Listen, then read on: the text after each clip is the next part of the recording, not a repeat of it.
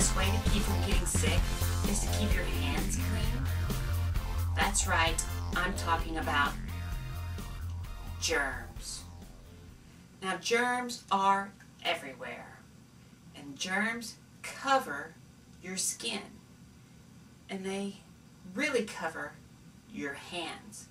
Now, you can't see them with your naked eye, but if you look close, you'll be able to see the germs.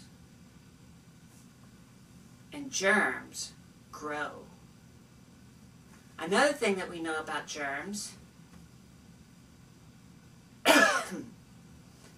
is that they multiply. Another thing that we know about germs is that they're everywhere. Now, germs transfer. Every time you touch something with your hands, germs are being transferred. And every time you touch something, germs are being transferred on to your hands.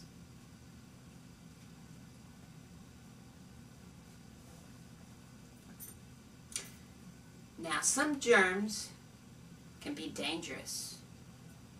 Some germs can literally eat your flesh. Some germs can even be deadly.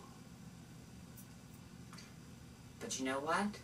Some germs don't even need touch to transfer. They can transfer through the air.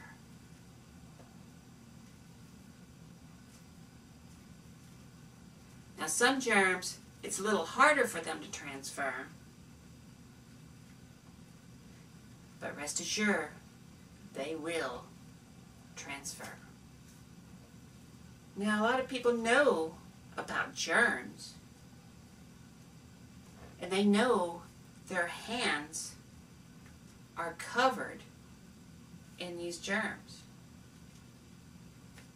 So what do? They go and run water under their hands, and that may get rid of some germs or one germ, but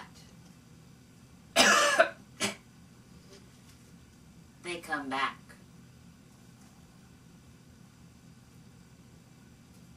Some people will run their hands underwater, under warm water, and again, that might get rid of that one germ. But, yes, the germs come back. What you want to do is run your hand under water, run your hand under warm water to kill the germs, and run and use soap. That will get rid of the germs, most of them.